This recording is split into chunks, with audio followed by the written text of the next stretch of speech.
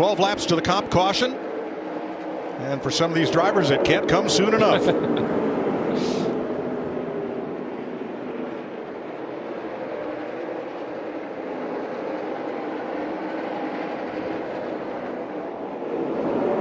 This is where you're going to have to make quick time in these lappers, and they're not going to allow him to they're not going to lay over and give that lap up easy. He's going to have to figure out how to get around and march up and not get have two of them wreck. That's exactly right. All right, so on the bottom, Corey LaJoie in the 7. He's trying to stay on the lead lap. That could be a tall order. Oh, heavy damage.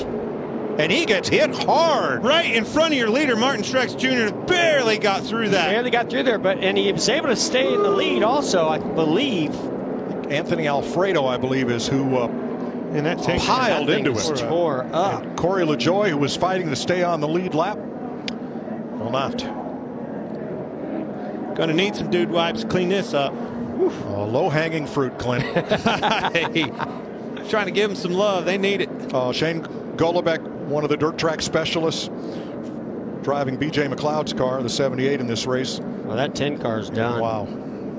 Caution at lap 41. On a dirt track, you don't need all those body panels and for aerodynamics, but that you might need the front radiator, though. That thing is destroyed. So yeah, you see the 10 of Aric Almirola got a little bit too low, maybe got into that dirtle. Well, Golobeck moved up just a little bit right there and gave him a little bit of room to get his nose in there. He tried it, just not enough. Got up on that dirt, like you said, and spun out. You can see he was looking underneath of him. I don't think. Yeah, that was actually Stuart Friesen. He was trying to get underneath.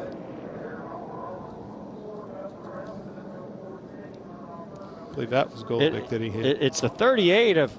Oh, and here's the Alfredo leader. Look at him sneak through. Just barely. Wow. How did he miss that? Let's see. Watch the 19. That's your leader, Martin Truex. Wow. Man. Yikes. Holy crap, that was close. That's exactly what I said, Martin. Martin. Right out of our mouth.